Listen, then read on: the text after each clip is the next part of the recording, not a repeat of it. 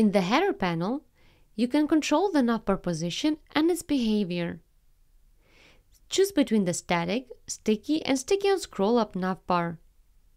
Right now, I have a static navbar. This means that the navbar will move out of the viewport on scrolling. But you can also choose a sticky navbar. Here, the navbar will stick at the top of the viewport while scrolling.